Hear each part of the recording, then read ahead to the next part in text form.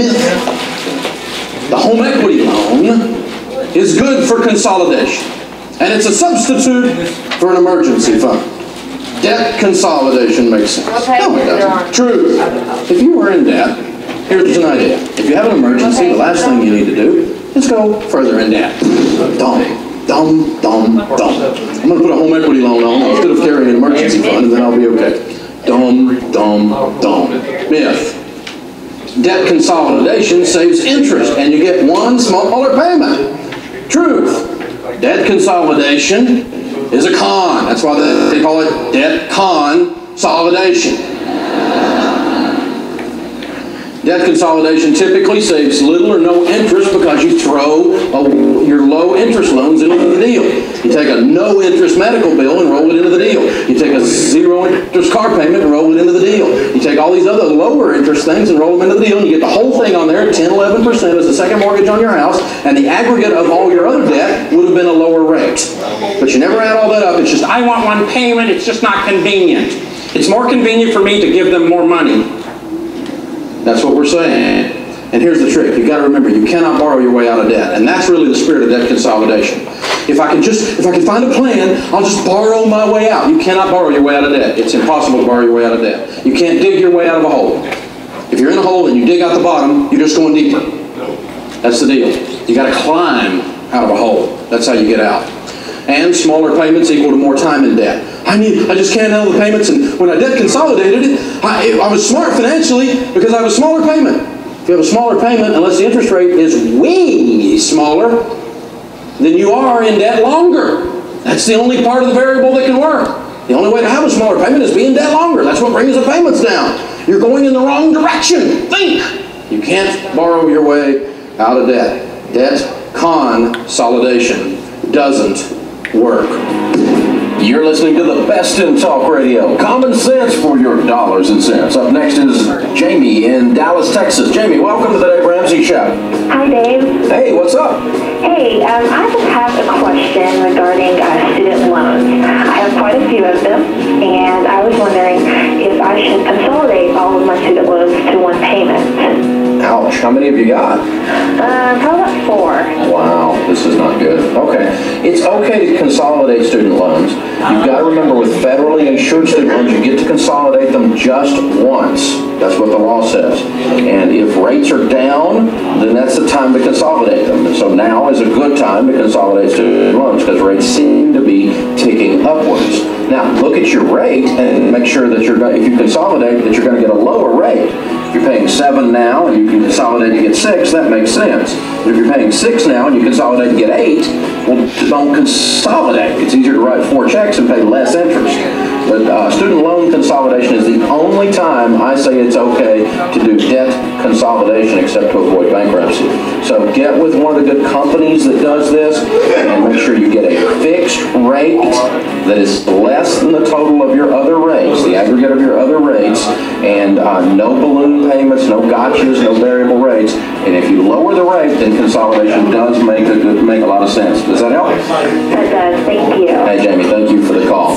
This is the Dave Ramsey Show. We're giving you the same advice your grandmother would, only we keep our teeth in. So, our last myth.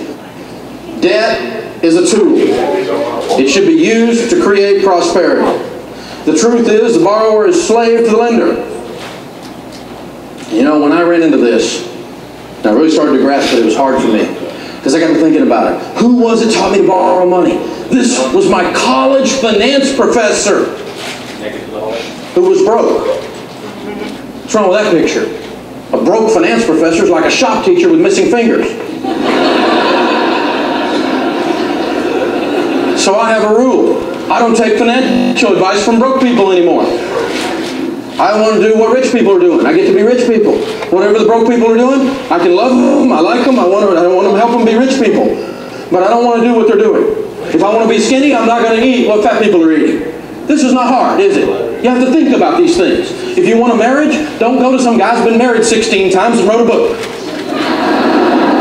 Find some old couple walking along like this, been married 62 years, and she's holding him up. Find out how you did that. That's worth knowing. Take that guy to lunch. He's got some wisdom. Find winners and mimic what they're doing to win. That's how we become rich. That's how this works.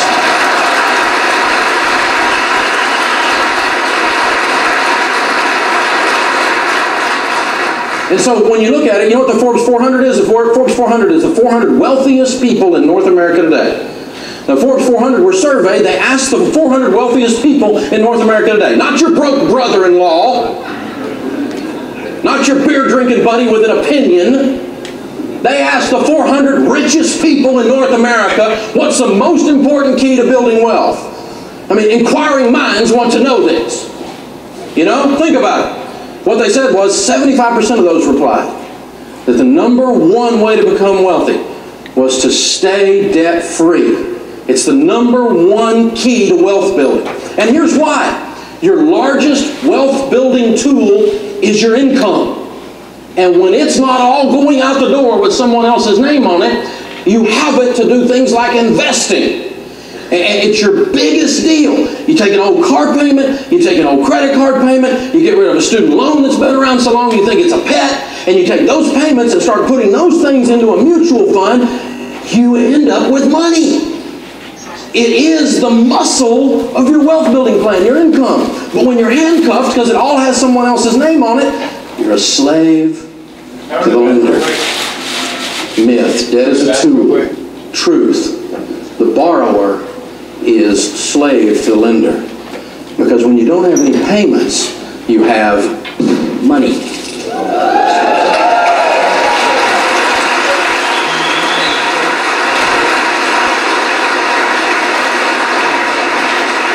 You stay in your seat. Oh, think about it. How much could you save, invest, blow, and give if you had absolutely no payments? But you know why people don't, why they don't get out of debt? It's because they've lost their hope. That's why they don't get out of debt. They don't really believe that they can be debt-free. That's why they don't get out of debt. It's kind of like when I was growing up, my parents, we moved from the suburbs out to the country. Well, about the time I took off for college is actually when that happened. Now, out in the country in our area, it was like 5 acres. It wasn't like 50,000 acres, okay? But my dad, my little sister got involved in the rodeo over at the high school, in the rodeo club, and she was riding a horse around the barrels for a time. Have you ever seen that? Say yes. Yes. And they bought her a quarter horse to ride the barrels. His name was Bubba. And then they got tired of riding around the barrels, and they decided they were going to enter another event. And that event was kind of like the guys having rodeo. The guys have an event in rodeo called calf roping. And if you've seen calf roping on ESPN, or if you've ever been to the rodeo or something like that, the cowboy's sitting in the saddle, the calf is released, they ride out after the calf, the lasso goes around the calf, and the horse is taught to stop and start backing up. Cowboy ties off, jumps from the horse, runs his hand along the line, calf is running, has no idea, slack's running out. About the time the slack runs out, that head pops. Cowboy uses that backward momentum, flips that calf upside down, ties his feet together, and holds his hands up for a time. Have you seen that event? Say yes. Yes. Well, the girls have a similar event, only they don't flip and rope calves because they're too big, the calves are, so the girls flip and rope goats. Now, I know it sounds kind of funny, but they were real serious about it. Hat down over the eyes, serious about being a goat roper.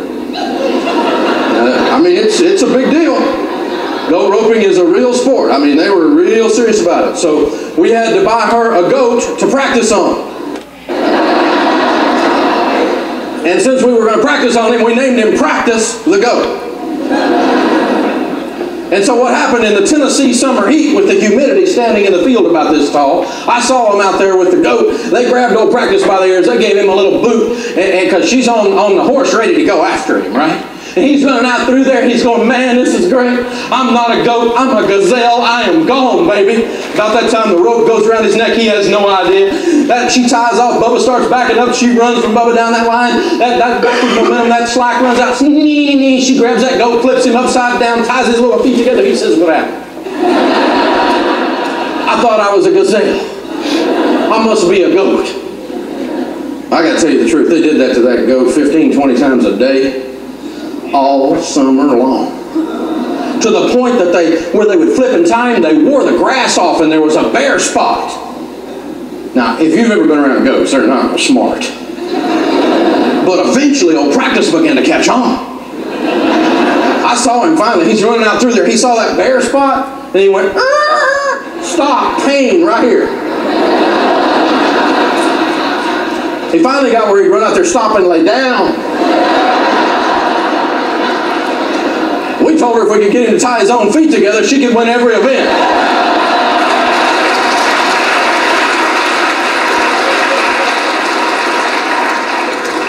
You know what happened to old Practice? Old Practice lost his hope, didn't he? He got beat up one too many times, and he just quit. He just went out there and laid down. It's kind of a funny story, but really, when you think about it in perspective of our lives, it's kind of sad. Because I meet people when they run out there and they lay down, don't they? Say, oh, you're always going to have a car payment. Little man just can't get ahead. Just forget it, you can't make it. In the greatest land the world has ever known. Plus, Practice had to go back to the goat pen, didn't he? And the other goats are going, you're not going to make it. That's just the way it is. Take it easy, man. Don't work while you're at work. Don't try to be a winner. Mediocrity, we're just goats, man. Just take it. Just go out there and lay down. That's just how it is. You're always going to have a car payment. You can't be a student without a loan. You can't have a master without a card. That's the way it is, Practice. Get over it. I got to tell you, though, I'm the goat that got away. I'm over here the other side of the bare spot. It's not really a bare spot. It's more like a mountain of dead, isn't it? And I've got lights over here, and radios playing, music playing. We're throwing ropes across, shining, sending the internet over there. And we're doing all this stuff, and we hear people climbing up the other side. Boom, boom, boom, boom, boom, boom. We hear them on the other side of that wall. They call in, they're screaming, how do I do this, Dave? What do I do, man? I'm trying it. Man, I'm doing this stuff. I'm kicking it. See that head pop up occasionally. And occasionally one of them will drop off over here, and they call in on our talk radio show, and they tell us, Dave, I make $62,000 a year, but Dave, I've been busting it. I've been killing it. I mean, I've done everything you said to do. It's been hard, but man, I'm debt free!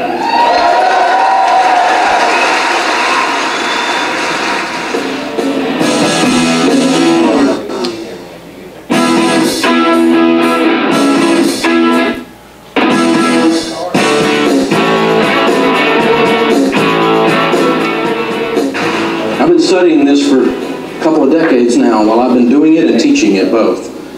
And literally millions and millions of families have tried these ideas. So I'm starting to see trends because the numbers are so big now. I'm seeing things that are in common characteristics across these groups of people.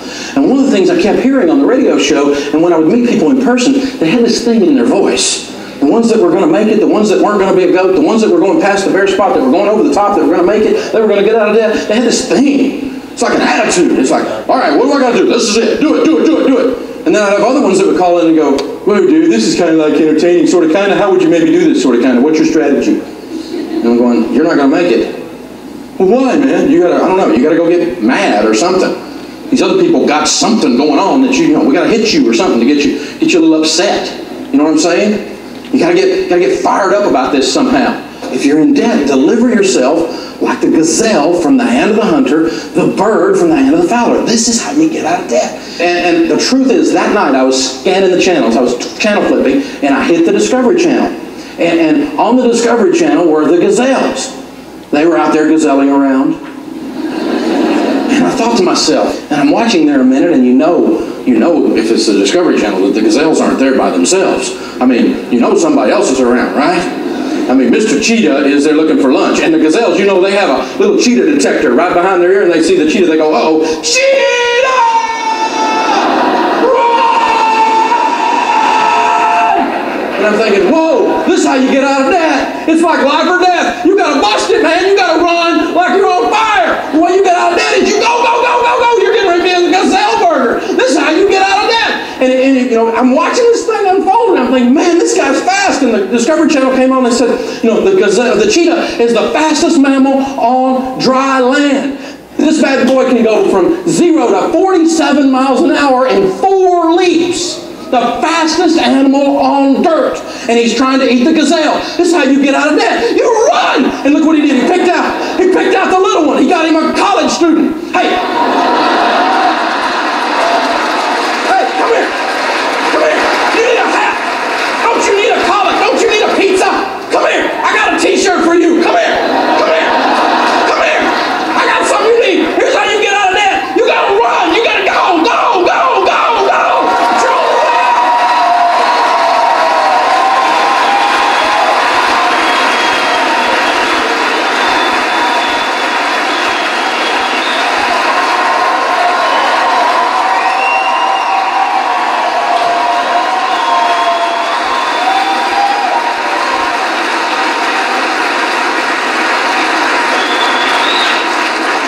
Honey, you can wander into debt, but you can't wander out. You got to bust it. You got to get it in gear. You go into the football stadium and you're going crazy for your football team. Hey, here's an idea. Put that kind of passion and enthusiasm into your family, into your destiny, into where you're supposed to be financially. Go get rid of some stuff. Get your life back.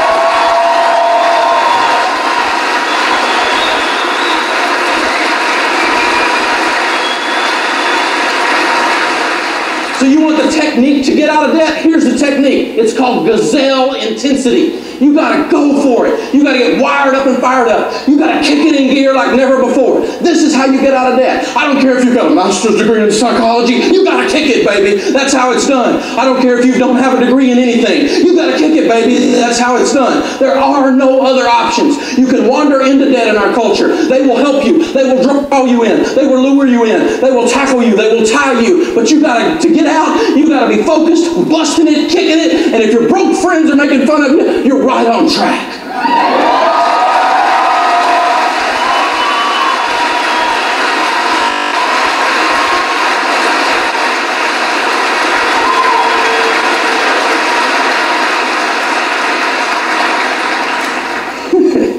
You know how long we had to look for a video clip where the gazelle got away?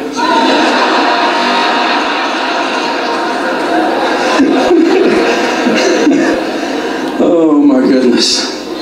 You'll see what ends up happening here is when you start pulling these things apart, when you make the decision to bust into this subject, it turns the whole thing around, and eventually you will get to chase the cheetah.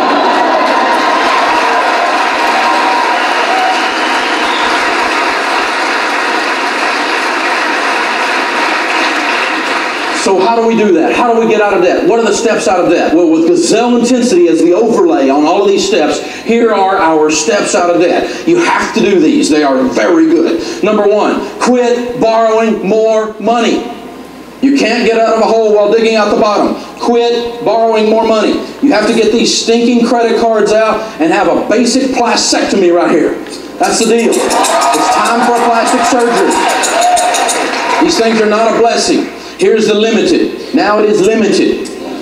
Think about it. Sears, they make more money on the issuing of credit and the interest off of credit cards than they do on the sale of merchandise. I'm not mad at Sears. I buy their tools all the time at the flea market. I'm not living this way anymore. I'm done. Citibank will see you. American Express, I'm done with you. Discover that. Think about it. Here's the little miniature keychain Visa. See ya. You know, and here's the General Motors card, the GM card. Now this one's great.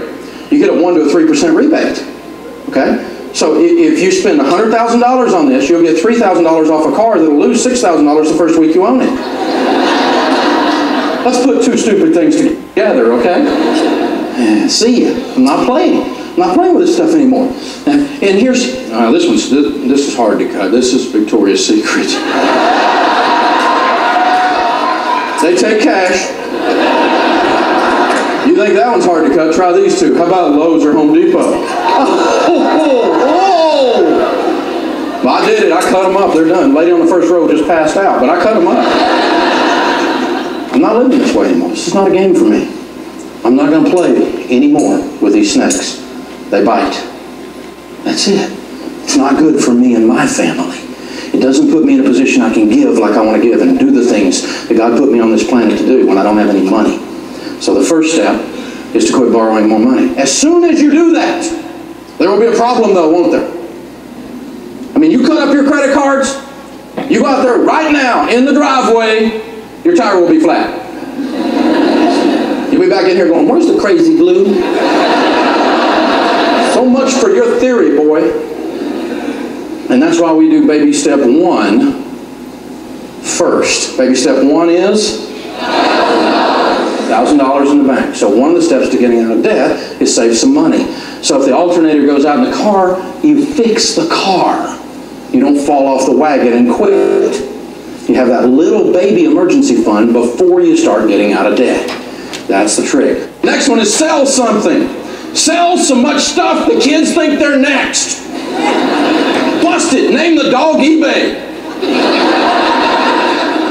Everything that is not tied down with the possible exception of your house may need a good selling. look at it and go, do I want that more than I want to be out of debt? Let's book, let's kick this thing. You can always get you some more stuff later when you got some money. Sell something. A part-time job or some overtime. My grandmother used to say there's a great place to go when you're broke. To work! I have these people call me up, I think I'm bankrupt. I don't think I'm going to make it. Really? How much money you owe? $6,000. How many hours a week you working? 20. I think we can solve your problems, son. I don't think you're bankrupt. I think you need to throw some pizzas and deliver some papers. Throw some papers and deliver some pizzas. Let's do something here. Lift a box, clean a toilet. I don't know what it is. I've done all of it, and I'm not ashamed to do any of it. Some of it I'd rather do than others. There's no question about it. But whatever it takes, get up, leave the cave, kill something, and drag it home. This is a great way to get out of debt. Make some extra money for a short period of time. Am I asking you to work like a workaholic the rest of your life? Absolutely not. You know when I work today? When I want to.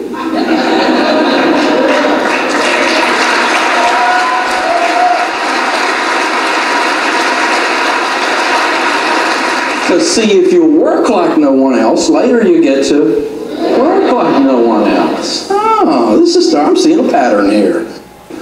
Baby step 2, we skipped when we were in the super savings lesson, and now we're going to cover it, so we'll have 1, 2, and 3 under our belt after this lesson. So the last baby step is baby step 2, the debt snowball. Say debt snowball. Debt snowball. The debt snowball is a form in your workbook, in your form section. Make plenty of copies, work it. You can go online and get a dynamic version of the debt snowball where it'll do it for you. The debt snowball is simply where you list your debts, smallest to largest, payoff balance, regardless of the interest rate. Well, Dave, wouldn't it be mathematically correct to list the highest interest rate and pay it off first? Yes, it would. But if we were doing math, we would not have credit card debt. This is about behavior modification. And so I want you to knock off that little debt so you get a quick yes, a quick return. That gazelle needs a quick meal when it starts running. Stop and get you a quick meal. One down, then you get another one down, and another one down. And every time you knock out one more, you get this sense of power, this sense that there's a destiny to this thing. You get those attaboys. That emotional roller coaster isn't a roller coaster anymore. It's heading downhill like a freight train. You're starting to win. You're starting to chug. You're starting to kick it. I had one lady there was a big mom in one of the FPU classes. She came in there. She took her debt snowball down to one of the copy stores, had it blown up and laminated, put it on her refrigerator, big red thing. And every time she'd draw a line through that, and she'd knock those debts out, and it was in the refrigerator, all in the kitchen, and where all the kids were. She'd walk in there every so often. The kids said she'd walk by the refrigerator and say, "You're going down." The kids are like, "Mom is losing it." See, it's motivating, isn't it? I'm getting traction here. There's a place to go with this. You knock off your smallest debt. When it's gone, you knock off the next one down. And every time you pay off one, you attack with every dollar you can squeeze out of the budget the next debt down. We're not doing 401ks at this point. We're not doing Roth IRA at this point. If you are, stop it at this point. You're not saving for emergencies at this point. You've done baby step 1. Baby step 1 is? Now we're totally going to focus on that smallest debt until it's gone. When it's gone, we take the money we used to pay there and everything else we can squeeze out of that budget, and we attack the next one down. And that one's gone, we take the money there and everything else we can squeeze out of that budget, and we attack the next one down. So what we do is we take, in this example, JCPenney's is $150, the smallest debt. The payment's $15 a month. We're not going to worry about this one. We just pay it off out of the garage sale, right? Have a big garage sale, sell some stuff. Boom, that small debt's gone. Now we take that $15 that we used to pay and we add it to the $10 payment on Sears. And so now at least we're paying $25 on Sears. But really, if you're gazelle intense, you're going to be paying a lot more than that, aren't you? Say yes. Yes. But at least what you used to pay out in debts, you keep paying. And so the next one is Visa. There's a $500 balance on it. When Sears is paid off, we take that $25 from JCPenney's and Sears. We put that on the $75. Now we're paying at least $100 on Visa. But if we're gazelle intense, we're going to be paying more than that, aren't we? Say yes. Yes. Okay. And then we're going to do MasterCard. Now we're paying $100 on that Visa, but when we pay it off, we're going to take that and add it to the $90 that we're paying on the $1,500 MasterCard. Now we're paying $190 on that MasterCard. Are you starting to see that now we're paying almost $200 a month on $1,500? Where I come from, that's like 6 or 7, 8 months there. That sucker's done, right? And so we're starting to get traction here. The snowball's rolling over. It's picking up more snow. You keep going all the way down, you're looking at a $4,000 car now. with a $210 payment, but now we're able to pay $400 on it because we take that $190 that we used to pay on everything else, plus everything else we can squeeze out of the budget and put it on the 210. So now $400 is going on this $4,000. Where I come from, $400 into $4,000, not counting the interest. 10 months, I'm done with that puppy. All of a sudden, this thing rolls, and 18 to 24 months is the average to be debt-free. That means some people sitting in here right now can go home and just write some checks and be debt-free with their house. That would be baby step 2. Some people in here have a bunch of student loan and it may take them 3 years. The average is 18 to 24 months. Of the people that work the plan together as a spouse, spouses in unity, hook arms, yellow brick road, together, we're off to see the wizard. Okay? There's a unity relationship lesson. Okay? Nerds and free spirits unite. And they do it with gazelle intensity. So we're not really skipping like, you know, like we are at Oz. We're really booking it because the cheetah's coming. Okay? And there's focus, there's intensity, there's a budget. We're committed to this thing. We're not going to live this way anymore. We've had that moment where we say, I've had it. Life is too short to be normal. When you have that moment, you change your life. It's absolutely incredible what happens as this stuff starts to unfold for you. The other thing is, the baby steps are the whole process. That's baby step 1, 2, 3. Now we're going to move on to baby step 4 and some of these other things. In some of these other lessons, that's going to be retirement and college and paying off the house later. But you're getting the idea that if you can get your income freed up, you can win with money. You've got to get out of debt. The borrower is truly slave to the lender. You will know that the most when you don't have any payments. You'll feel something turn loose. Thanks for being here.